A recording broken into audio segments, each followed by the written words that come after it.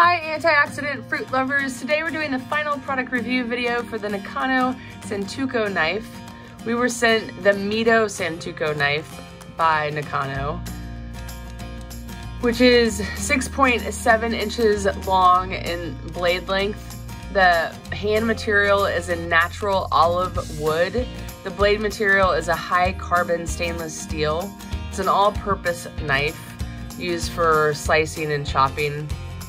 So during the course of the review, we chopped a bunch of different fruits and vegetables and meat to give you an idea of how it cut. Nakano, the company, was first founded in 1918, and Nakano knives are used by Michelin chefs all over the world. They do suggest to avoid using marble and glass cutting boards and say that bamboo is ideal to prevent your knife from getting dull.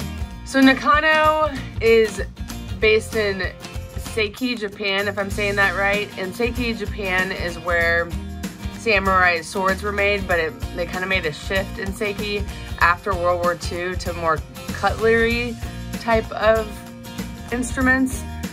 So it's lots and lots of generations of blade makers are in Seiki, Japan.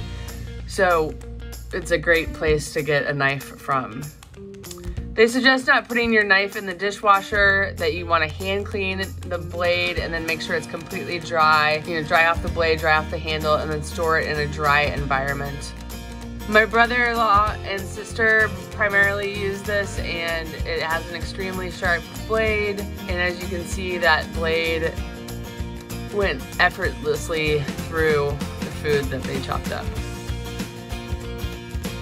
They're both really excited about this knife. They pulled it out multiple times to use it, even when we weren't doing video, just because they like the knife so much. So it was definitely a hit in their house, and it's going to stay at their house.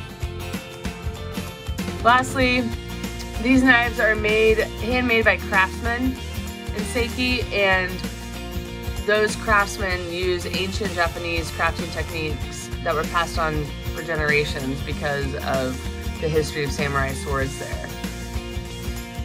They really know their blades.